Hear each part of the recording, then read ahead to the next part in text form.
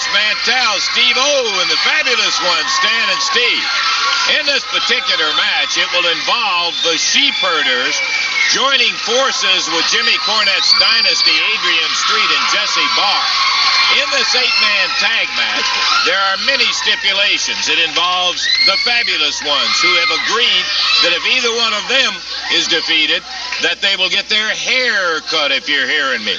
Dutch Mantell has said if any of them can beat him in the middle of the ring, he'll pitch out $5,000 to the fans. And by agreement with the entire team, Steve-O has said if he gets beat, the whole team leaves town.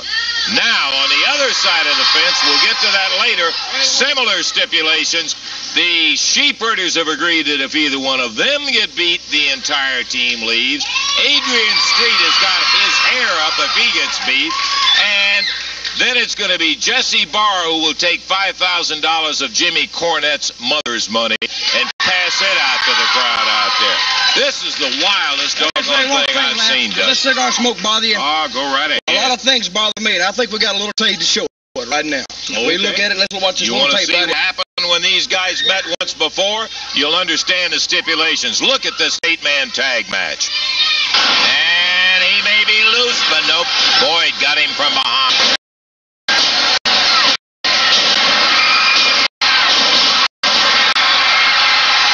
Boy, there's the domino effect. He kicked Luke Williams down. Knocked Jonathan Boyd over. Jesse Barr broke it up, and look at him brawl. Good night.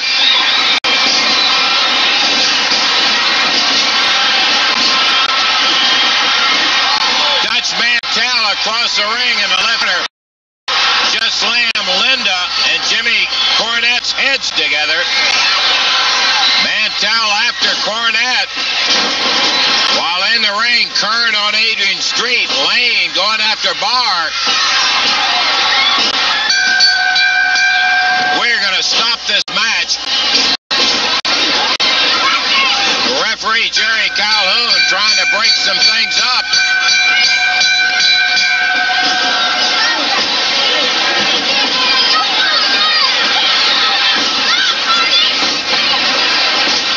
The referee, powder from Barr in the eyes of Steve-O. Cornette to the Dutchman with powder.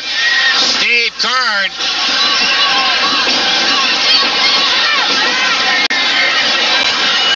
What a brawl. Miss Linda with a belt flailing away on Steve Kern.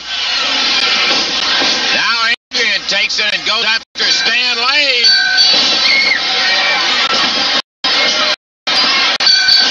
Cornette plants one on Steve-O with his street shoes on. There's the flagstick of the Sheep Herder. The high heels of Miss Linda working on Stan Lane. Here comes Rick Morton, Robert Gibson, Carl Fergie, Bobby Fulton. Now, that's a fine how do you do. You take 4 great athletes like this, and we walked in that Coliseum, and I bet you there wasn't one person that says we couldn't beat them. But I don't know what it was, whether we went into a slump or we were jinxed or whatever it was, but that match did not turn out the way we thought it would. Now, we got a lot of stipulations in this match, and I don't really know how I got in it, but I'm in it elbow deep, baby.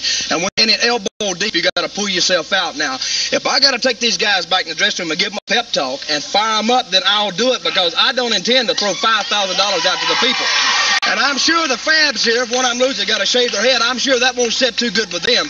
And if Steve-O, if you do lose and we do have to leave this town, you think the fight in the ring was something. Wait till we get back to the dressing room, brother.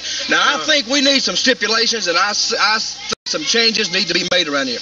Now, these Sheep Herders, they have walked, they've talked, they've knocked this car, and they've everything they can do to make themselves disliked around. And I have to say one thing, they have done one good job of it. Yeah, boy. But I'm going to say one thing, this match is not going to turn out like it did before. We're going to go in there hell-bent for leather, and we're going to knock them all the way back to New Zealand so their ancestors can feel it.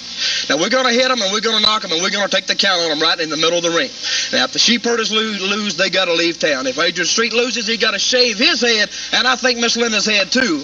And I think if that Jesse Barr, if he loses, we're going to see how much money that Cornette family really's got. So, people, we're coming, like I said, hell-bent for leather. We're coming there to win. I'm not going to lose no money. Steve-O is not going to lose, so we have to leave town. And I'm sure these two guys are not going to get their head shaved. Boys, you get your best hole, because when we come, we're coming looking for somebody, and we're looking for somebody. We're going to find somebody. Well, I'll tell you one thing, one little correction, and that is that if either one of the sheep herders lose, the entire team leaves this town. Good. I got to say, too, that they're going to have a lot of direction and heat going for you in there, Steve, because if you lose, the whole team goes. Well, that's true, you know, and I want to tell Dutch right now, you've got to worry about nothing, because if it's going to be a big enough fight in the ring, just going against the sheep herders in there, now that's who I'm majorly going to have to concentrate on, is the sheep herders, because my score is to settle with them. But I tell you, if I let these guys down and they have to shave their head, or if they have to throw out $5,000, I might as well go back out of the country too, because I don't want to face these guys. It's going to be one heck of a fight, and there's going to be all kinds of pandemonium going on right down in that ring in big Memphis town. I want to tell you, you know, if either one of you guys lose your hair, there's going to be a lot of friends out there awful unhappy. You know, Lance, Steve and I have had quite a bit of time to reflect and think about it, and we realized we've been left lying face down in the ring for the past 2 weeks. And we just decided it's time to get kind of serious about this kind of stuff, and maybe stop dancing so much and just get a little more serious, you know. But then again, maybe it's not, Lance, because I talked to Billy Ray Williams at the U-Haul rent-a-trailer place this morning. He said Adrian Street, Jesse Barr, and the Sheepers were down there saying, we need some trailers for Monday night, brother, because we're getting the hell out of Dodge. So let me tell you one thing. Adrian Street, pack up your CoverGirl makeup, your lace panties, and Jesse Barr, you can get a little box and put those little phony tin medals in there. And the Sheepers, pack that 57 Mercury up with the furry dice and get the hell out of Memphis Monday night, sweetheart. If I can just be serious again, Lance, just for a second. You know, we've had a lot of trouble with these guys. Let me just tell Adrian and Jesse and the sheep herders this. Let me end on this note, a little serious note. And it goes something like this. Hit the road, Jack, and don't you come back no more, no more, no more, no more. Hit the road, Jack. There we go. Dutch Mantel, Steve-O, the fabulous ones, and they're heading out. They're getting ready for one whale of a battle Monday night at the Coliseum. Timeout. We'll be back with more action in a moment.